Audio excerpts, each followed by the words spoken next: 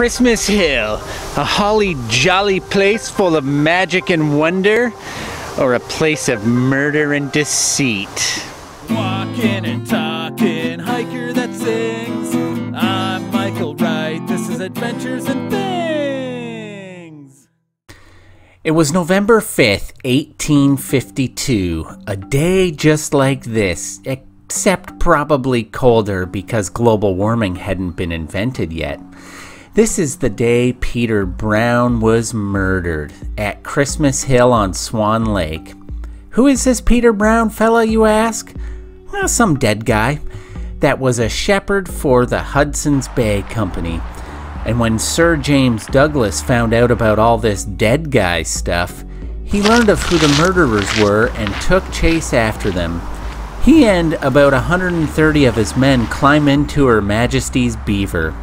Now, you know what? Let's refer to it as HMS Beaver, just for timing and flow. Douglas and his men set sail upon their mighty beaver. They reached the shores of Nanaimo, where they eventually apprehended the suspects and had Vancouver Island's first trial by jury.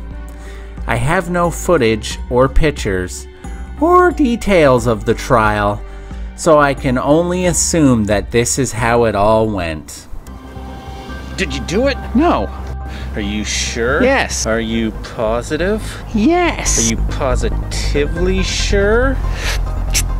Alright, you got me, you bastard.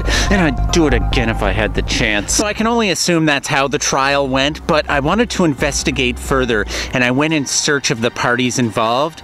And then I remembered that it was like 150 years ago, and they're probably all dead. So instead, I hiked around the lake and up Christmas Hill, and thought about life and death, and why this was called Christmas Hill and not Holiday Hill, and why come this wasn't a battleground for that made-up war against Christmas. Then I thought, maybe Santa isn't real. Then I got sad, and ended the video without asking people to like or subscribe. But I thought they probably really should do those things.